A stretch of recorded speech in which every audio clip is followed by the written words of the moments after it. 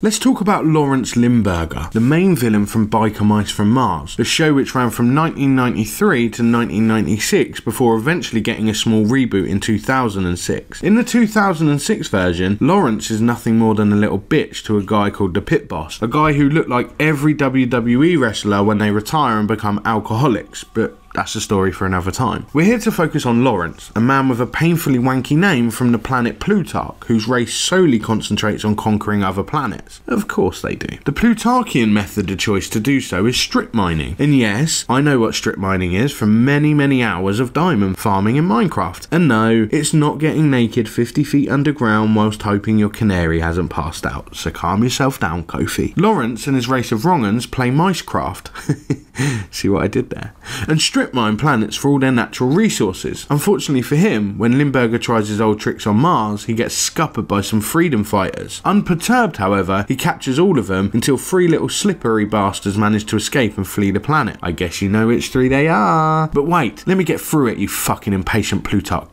The three mice of the biker variety here obviously flee to Earth and settle in Chicago. Yeah. Throttle, Vinny and Modo, yeah, that's their names, station themselves in a biker's garage aptly called the Last Chance Garage and make friends with a lovely little lady called Charlie. Charlie helps them arm themselves with some flares, some lasers, some bionic arms, you know, Chicago's finest weaponry, to ultimately fight off Lawrence and his gang of wannabe biker boys. Meanwhile, Charlie has to constantly also fight off Vinny, who's always trying to finger her. Meaning, it's from this garage that they set up a base to take on Lawrence and his gang of nonces like their own little Tracy Island. When I first saw Biker Mice from Mars, I was sold. I mean, what's not to love here? Heavy metal, motorbikes, scantily clad mice. I just need some tits.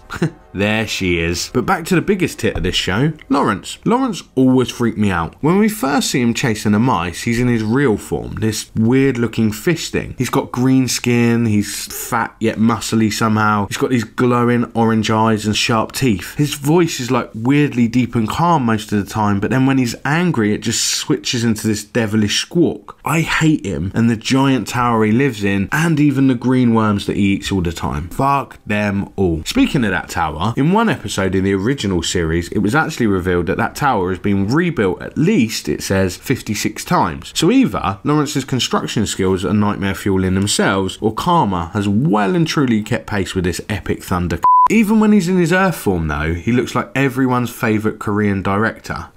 Come at me, Jimmy boy. In this form though, it looks like his fake skin has just been pulled over its fish head, which I guess it has, but his fins are now replaced with this shit quiff and his fishy detailing has been replaced by this bubbly double chin that even Johnny Vegas would be proud of. And his eyes have gone from that angry orange to just this weird porcelain white that just looks fake somehow. He does, however, retain his evil looking brow line just to make his face look a little bit furious at all moments. The only bit that's positive here is his dentistry, which puts Instagram influencers touting those mouthpieces to absolute shame. He went from 2 rows of fangs to the perfect fucking grill. Paul Wall would love this guy. I slightly rate it, to be honest, especially with my classic English pegs, which make it look like my fucking tongue's in jail half the time. But Lawrence looks like he'd either smell of Sex Panther or a bin that's been left out in the heat. No wonder his last name's based on a Roman cheese known for its pungent smell, and ultimately that's why all the nicknames he gets in this show relate to cheese somehow. Luckily though, no matter how many resources, time, money or energy he pours into trying to be evil, the Squirtle Squad over here always gets the upper hand and fuck him and his tower up. This tower, by the way, either gets smashed to pieces or somehow launched back into space almost every episode, which is pretty impressive when you think it's just mice with helmets on scuppering him. Most of his plans involve farming the Earth, even for the most basic resources like dirt or snow, which kind of begs the question, why not just freeze water on your own planet? Like, why is that not a thing? Anyway, he's always been on the rob for dirt, rocks, precious metals and oils, which, ironically, these bikers use enough of just ragging around on their bikes 24/7. The idea for Lawrence is to send this all back to his own dying planet, which I guess somehow makes him not so bad. He's just trying to save his own planet, but he's doing so by destroying everything else, and that's quite douchey. Luckily enough though, Laurie Povich is finally defeated at the end of the original series, and when he comes back in 2006, he's just a little bitch to the new bad boy on the block, the Pit Boss. In his return, return, he's lost a few pounds, but it makes him look no less of a bellend. So after some tussling back and forth trying to regain his power, he's tricked by Lord Camembert, who leads him to the biker mice, who take him prisoner once and for all before blasting him with a regenerator, and that turns him back into a regular fish, and then they just keep him in an aquarium within Rump Industries. I guess trapping someone like that in an aquarium for the rest of their life in plain sight in just an industrial building is actually nightmare fuel in itself, but you know, this guy was a